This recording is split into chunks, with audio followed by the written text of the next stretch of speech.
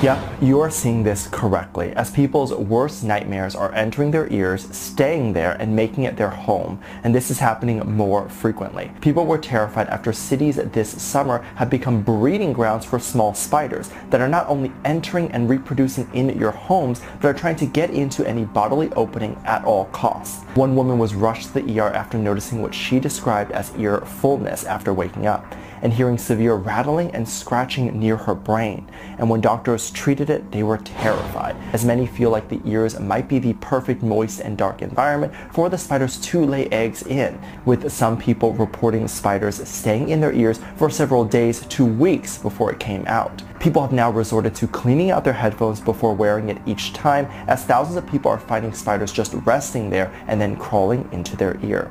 Fortunately, spiders laying eggs in the ears and all this stuff is not super common, but if you do notice it, do not treat it yourself. Go to the